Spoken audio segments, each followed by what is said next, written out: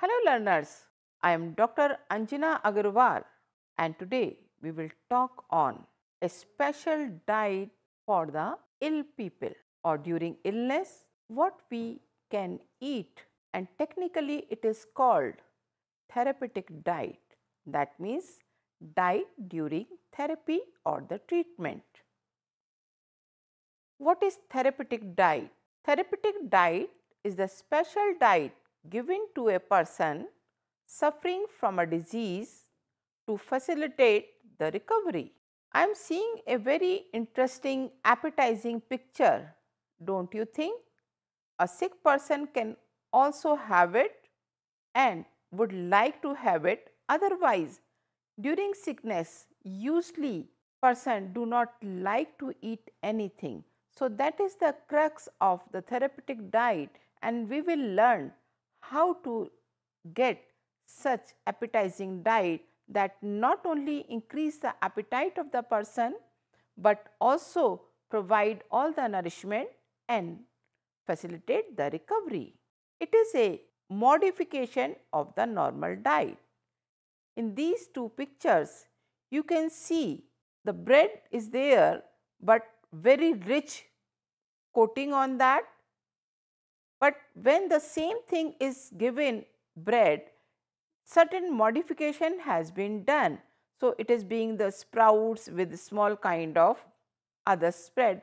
So all things display that there can be the possibility of modify the same diet into the therapeutic diet so that the normal diet can be modified easily, and that is we call it therapeutic diet. How we will do it? There are types of modification of a normal diet. We can change the diet consistency, we can alter the nutrient content, and we will change the pattern of eating and the frequency of feeding or eating or the intervals. At what intervals different types of diet during different kinds of illnesses can be given. Therapeutic diet are given to correct and improve the nutritional status, to bring effective changes in the consistency of the meal, ingredients used in preparation of the meal, and also the method of food preparation. Why we are giving the therapeutic diet? That means importance of therapeutic diet to enhance the food acceptance. Because during sickness, person may not like to have anything or may not taste well the same thing which he used to like it otherwise. It saves time, money and efforts. How? Because when the sickness is there, preparation may not be required so much, but simple preparation will save the time also, money also and effort. And during sickness, whatever amount of time and illness, medication, hospitalization is going, that is also costing some amount of time, money and efforts. That will be saved when a person is given a therapeutic diet, and that will help to speedy recovery from the illness. Now we will talk about different types of changes in different types of diseases. We will focus on certain kinds of diseases. We have taken the disease during infection or malfunctioning of some parts of the body. During infection, we have selected only the diarrhea, fever and hepatitis. For body malfunctioning, we have selected the diabetes, hypertension and constipation. Let us see in each what we can do it. Now we will talk about the modification of the diet in case of diarrhea. We will consider three things we have learned just now also. Number one, change in the diet consistency, change in the nutrient composition of the food, and interval of feeding or the frequency of feeding. In case of diet consistency, initially liquid diet needs to be given during diarrhea. With the passage of recovery, we can improve on the semi-solid diet. We need to give very low fiber diet or no fiber diet, and lots of liquid including the ORS can be given in this case. Initially, we will give the liquid diet at 1 to 2 hours of interval. That will help to recover the loss of fluids from the body.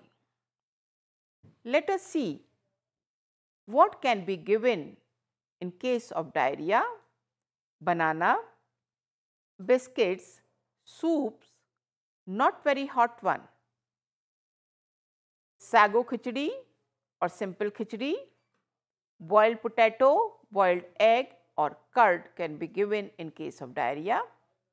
What should not be given or the foods should be avoided in case of diarrhea are whole cereals, or you can say the simple wheat chapati, whole pulses like rajma, black gram, like this, chilies, fried foods, whole fruits with the skin. Earlier I said you give the banana, banana has to be eaten. Of course, everybody eats banana without skin. Leafy vegetables and the milk. So, curd is prescribed, not the milk, during diarrhea. Now, we will talk of the modification of the diet in case of fever. In case of fever, the diet consistency has to be semi-solid.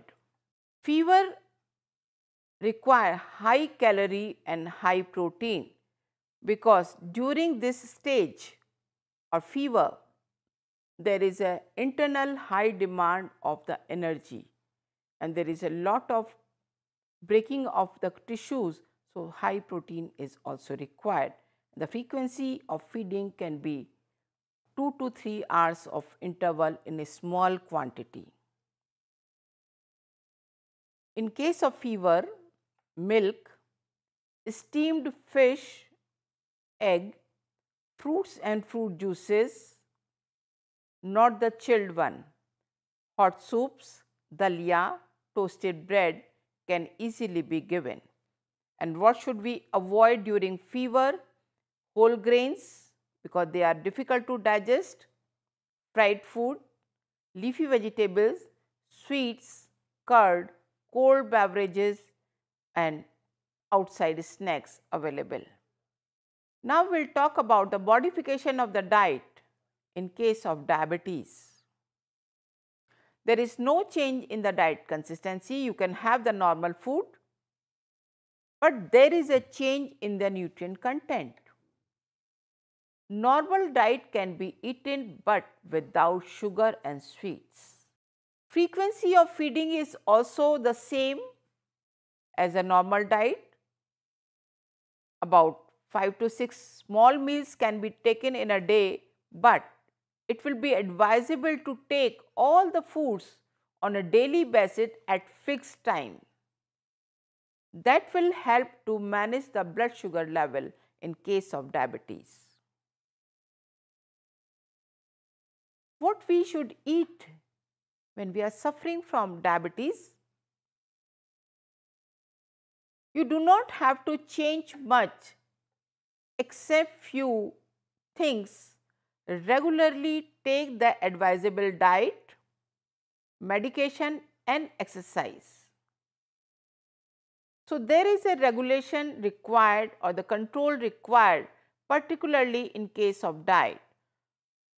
What you can have is simple balanced diet. You can have it which includes a roti, dal, milk, curd, fruits, vegetables, egg and even the non-veg. What you cannot have: sugar, Indian sweets, jams and jellies, confectionery items, soft drinks, fruit juices, fried potato particularly and other oily stuffs. Whole fruits are advisable but not the fruit juice. Many people avoid taking the sweets like gulab jamun but continue to take the fruit juice. They think that fruits are going in, but there is a difference in the fruit juice and the whole fruit, particularly when we are talking of the diabetes or the blood sugar level. Fruit juices raises the blood sugar level very fast, so that is why they are not required. These are the things you can have it: full simple meal, steamed green leafy vegetables, curd, idli or poached egg, like these things.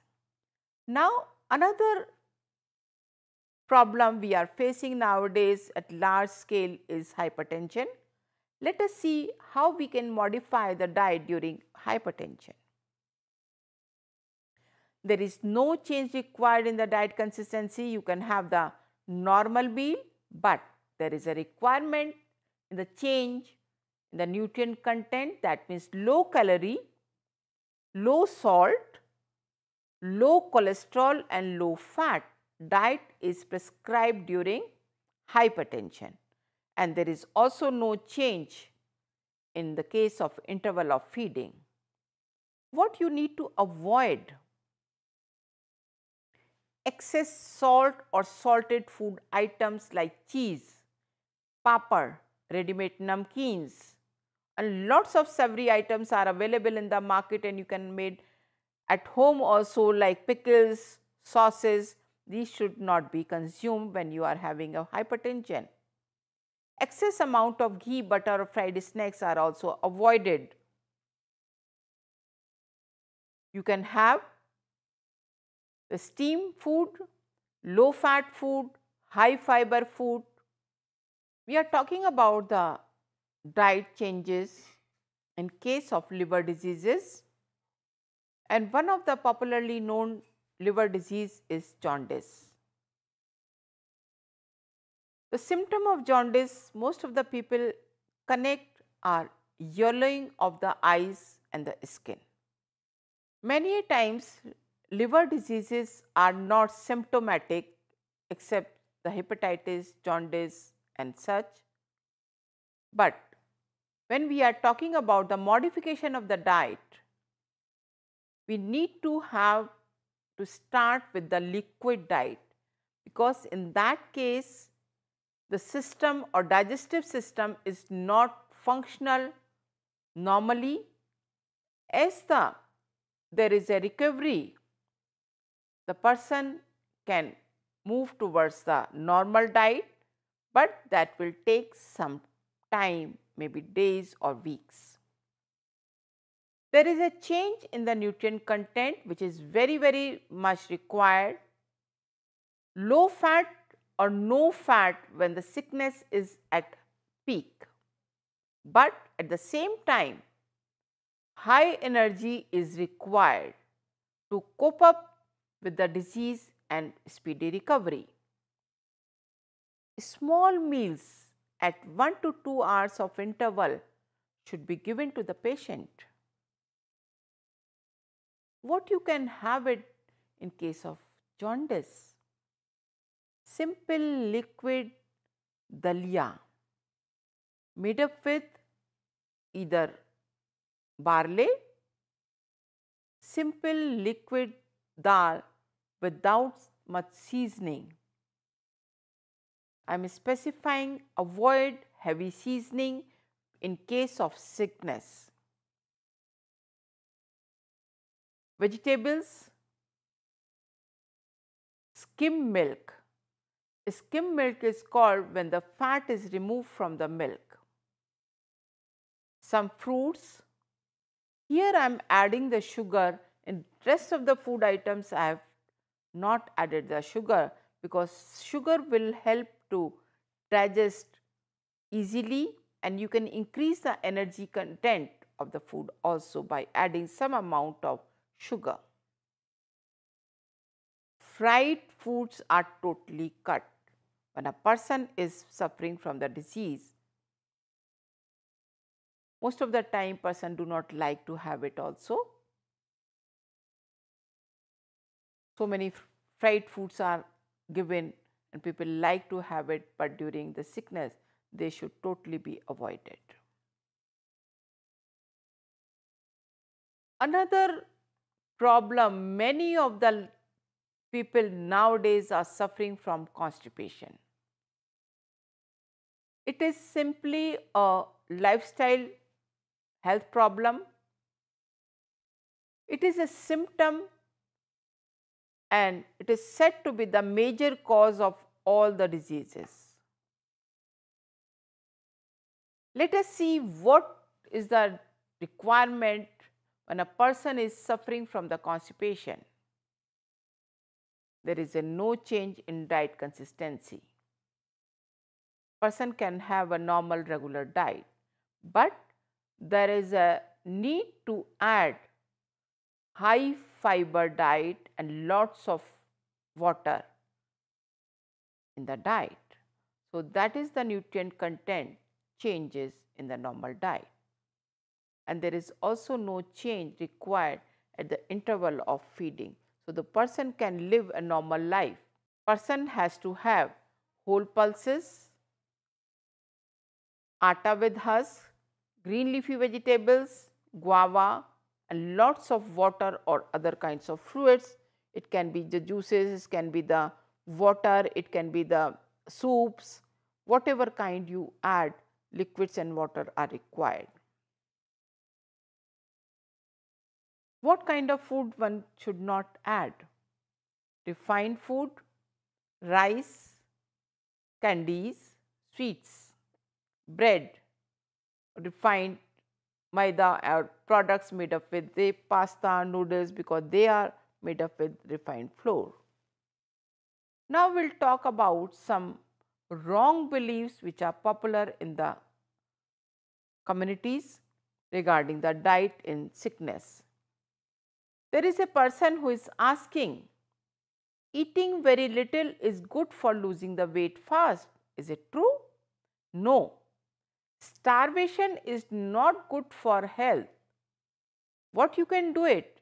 You can reduce the portion size, increase the fiber in the food and reduce the calorie if you want to lose the weight. Another belief,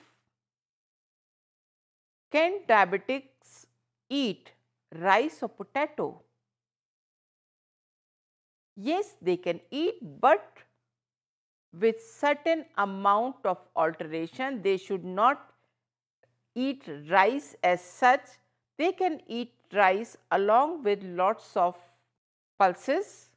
Potato you can eat, not the fried one at all, but along with some kind of green leafy vegetables or some kind of salad, or that is why the diabetes are always suggested to include the balanced diet in each meal. That means pulses, rice, vegetables all together so that they can have the whole amount of protein, carbohydrate and other nutrients. There is a third myth in the society that turmeric should not be taken during the case of jaundice. Oily stuffs cannot be eaten. Of course, as I just told you, the oily stuff should be avoided, but turmeric is not so harmful during jaundice, rather it is protective because turmeric itself has a lots of health promoting and health protecting properties. I hope you have learned what kind of foods, what kind of dietary modification can be done to make the diet more acceptable so that the recovery can be speedy and the person can be healthy much faster even after the person is suffering from any kind of disease or symptoms. Thank you.